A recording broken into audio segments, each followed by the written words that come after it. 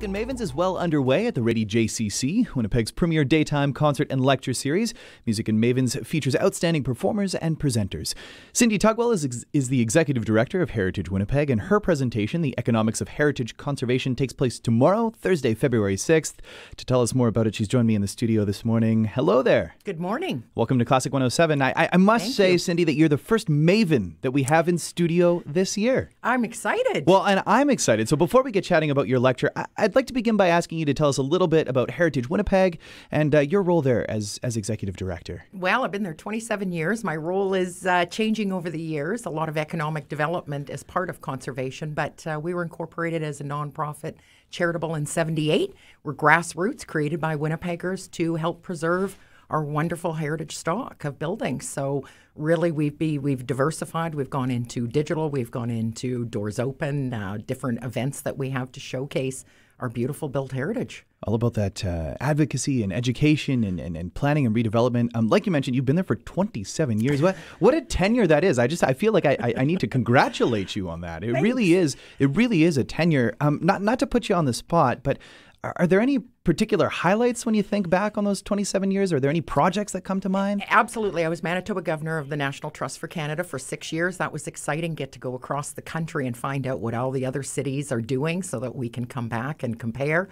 Really just the people, the volunteers. When you're in the nonprofit sector, working with volunteers is invigorating and inspiring. They're wonderful, benevolent people. So that's what's motivating me and keeps me going, and doing something for the city that's everlasting for future generations is certainly a motivation also.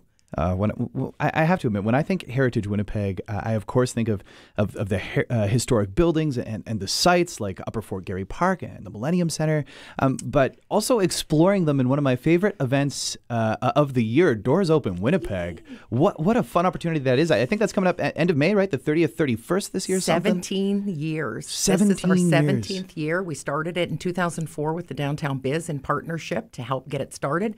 It's exciting. It's growing. Last year, we had 112 buildings and walking tours, all free, which I'm really proud about because it really gives Winnipeggers and visitors and immigrants an opportunity to learn the history of Winnipeg, but not just built heritage, but social history, cultural spaces, all the spaces that really we normally drive by every year and want to say, what's in that building? I want to learn more about it. And people love it. It's growing. I think we had about 32,000 site visits last year. That is a remarkable number, and just that curiosity, it piques a lot of our interest, right? And for me, I enjoy history. I enjoy reading about Winnipeg history and exploring it. But I'm curious, for you, when did you know you wanted to make a career out of it?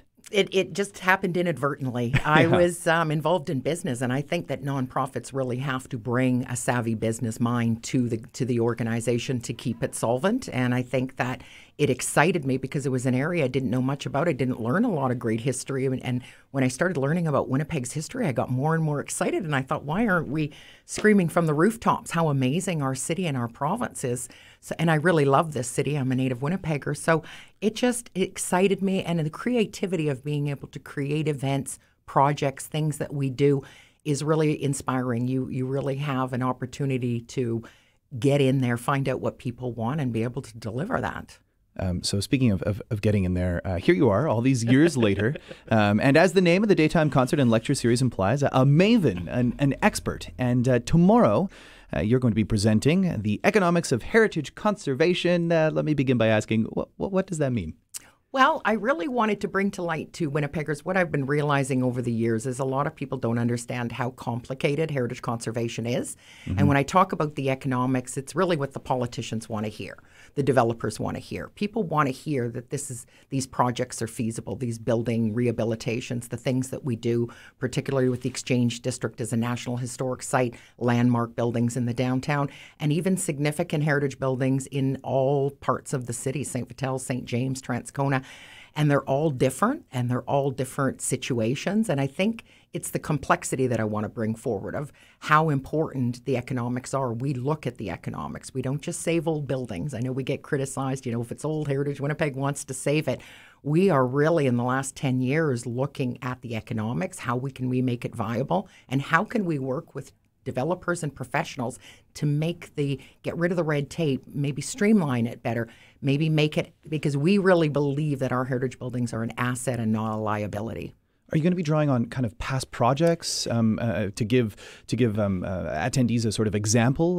Would you mind sharing some of those? Well, I mean, this is our 35th anniversary for our annual Preservation Awards coming up on February 18th, and I think 35 years of broad scope of heritage projects, from small projects to replacing windows to large multi-million-dollar rehabilitation projects like the Fortune Block on Main Street.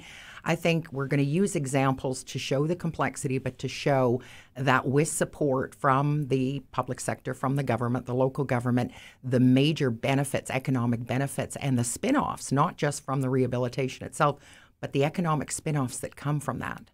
Oh, wow.